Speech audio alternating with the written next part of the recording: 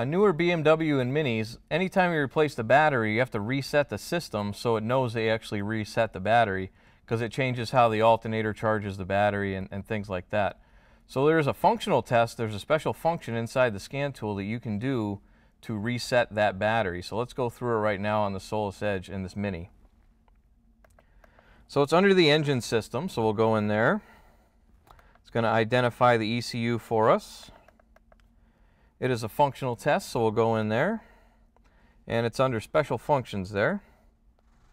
And the first thing right there, battery replacement. So we'll go into that. And it gives you the option to either register a new battery or display the history and see how many times the battery's been replaced and re-registered. So we're just going to register a new battery here.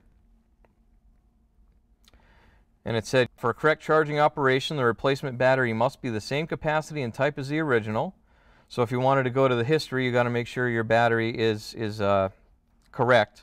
So we already know that we have the right one in here, so we're just going to continue.